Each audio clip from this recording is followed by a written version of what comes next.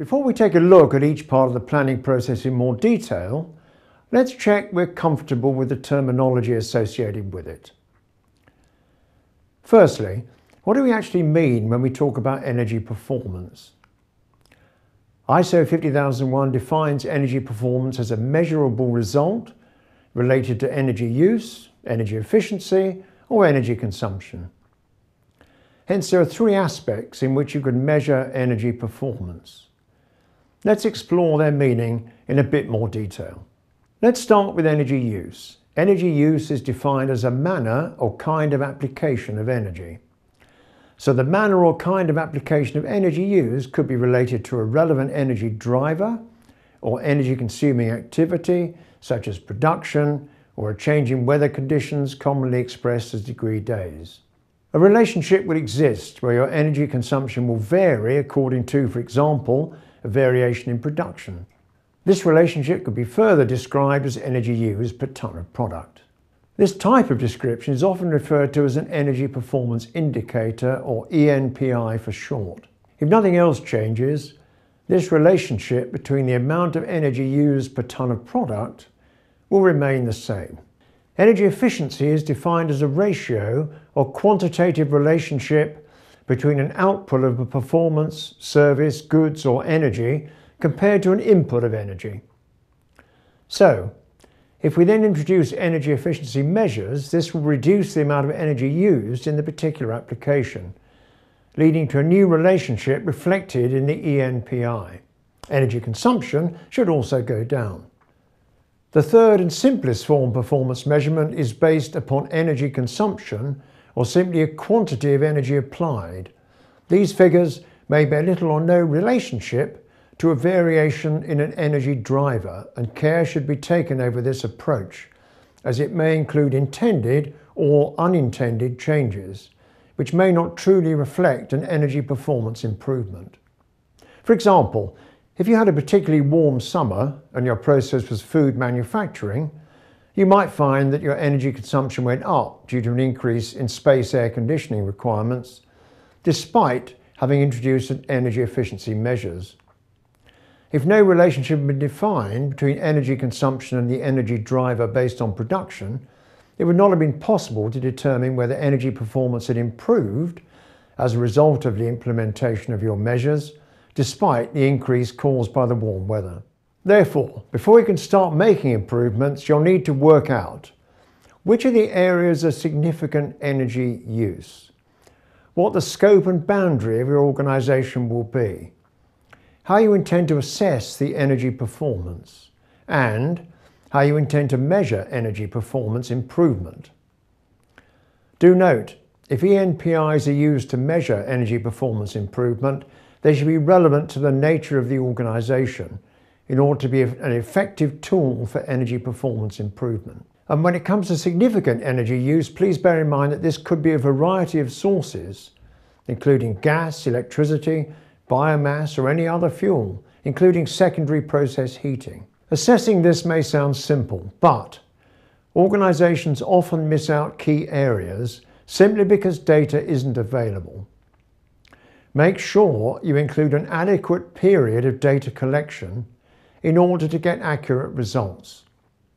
You may also need to introduce metering in order to do so. Okay, so let's look at each part of the process in more detail. The energy planning part consists of three stages: energy policy development, energy assessment, and energy review.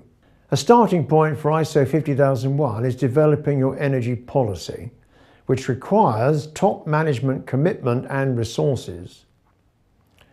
Your policy, as a minimum, should clearly state what your organisation needs to do in terms of achieving energy performance improvement within a suitable timescale.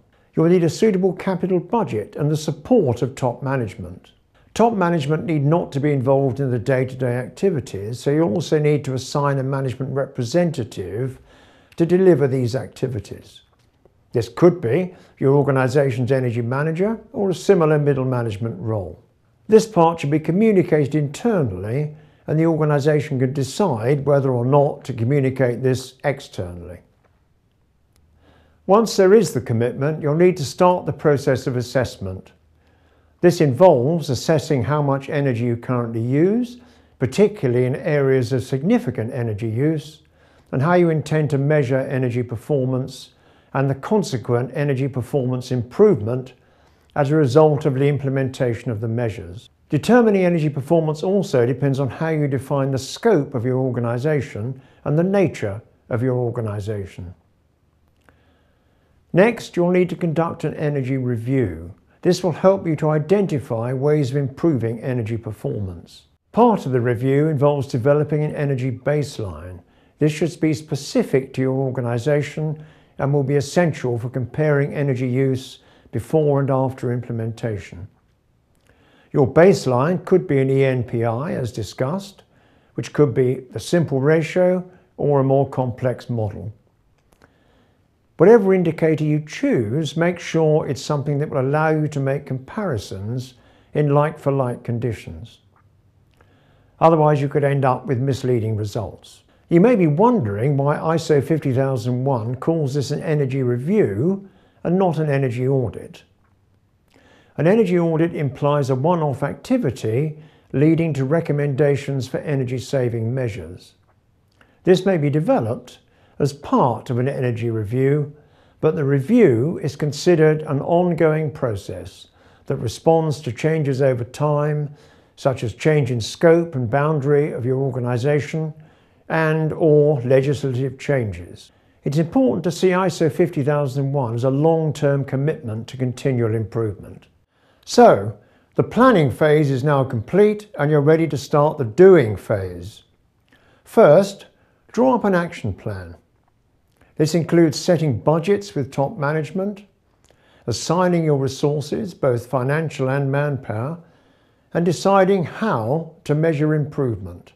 You'll also need to set some targets. Give yourself a clear timescale, say 2 years, and include regular targets for continual improvement. These should be challenging but achievable, as targets that are too easy or too hard can demotivate staff and weaken their commitment.